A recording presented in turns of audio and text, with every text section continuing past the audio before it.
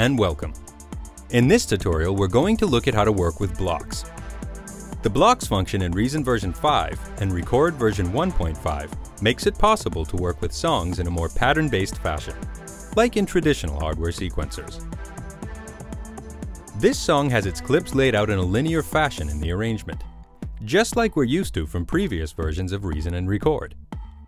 When we arrange our song in a linear fashion, we can copy and paste clips to build up our arrangement. As you can hear, the song begins with only drums and bass, and then gradually builds up with more and more tracks.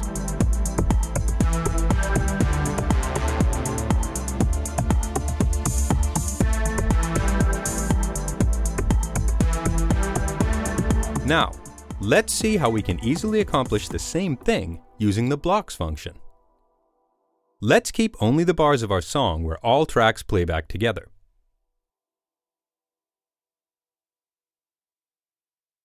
Let's move these clips to a block instead and see what we can do. Now, let's switch on the blocks function on the transport panel. As you can see, we get a block automation track at the top in the sequencer. The sequencer toolbar also gets two additional buttons, the song view and the block view buttons. Click the block button to enter the block view. Now, the sequencer switches views to show the contents of block 1, which is empty at the moment. At the top, we can see the block name and its default color. If you like, you can change the block name and color. The arrangement pane is also colored according to the block color.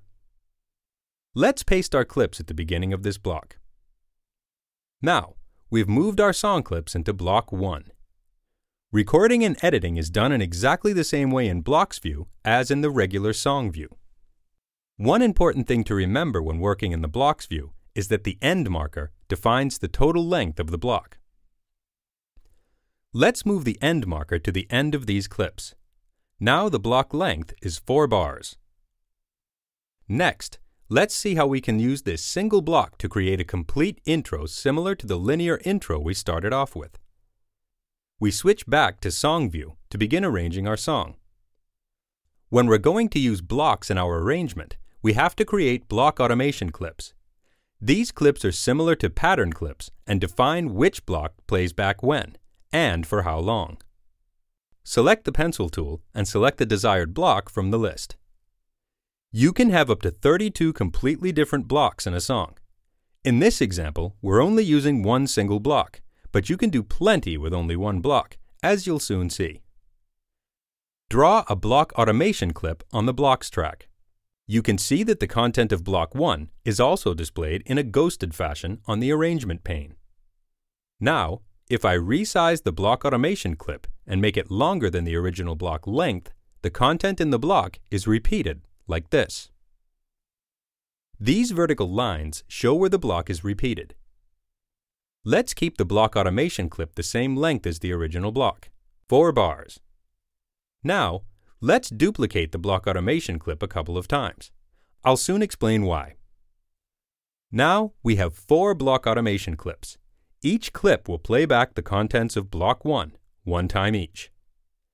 I could have created one single 16-bar block automation clip and got the same result. However, there's a reason why I didn't. The mute lane function.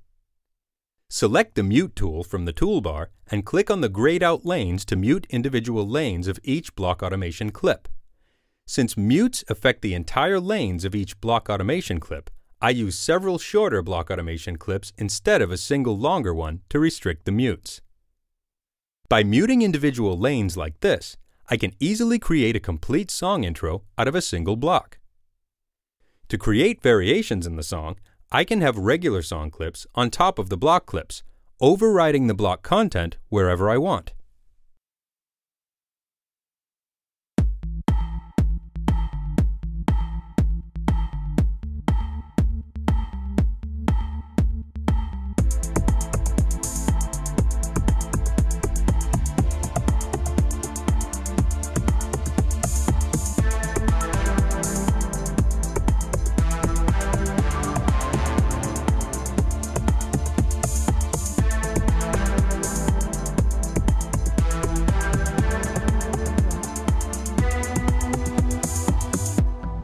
Finally, when I'm happy with my arrangement, I could use the Convert Block Automation to Song Clips function to automatically generate linear song clips out of all the block clips in the song.